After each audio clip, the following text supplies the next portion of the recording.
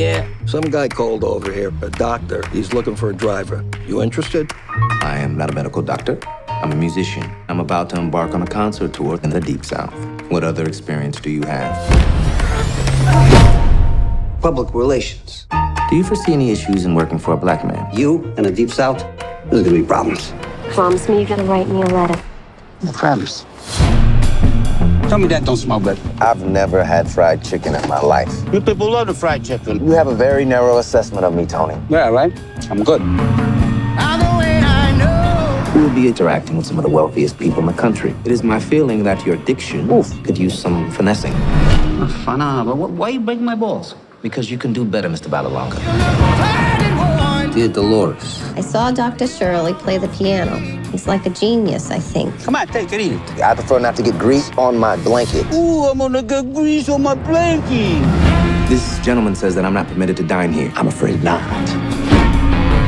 How does he smile and shake their hands like that? Because it takes courage to change people's hearts.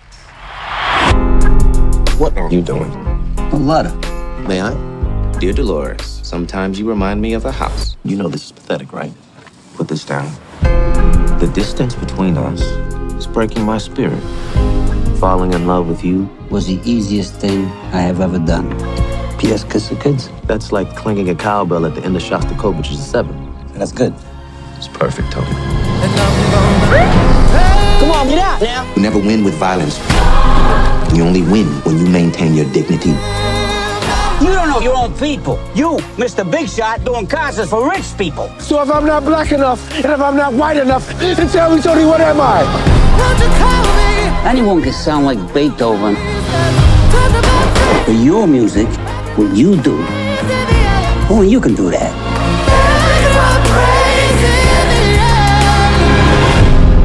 What do we do about the bones? We do this.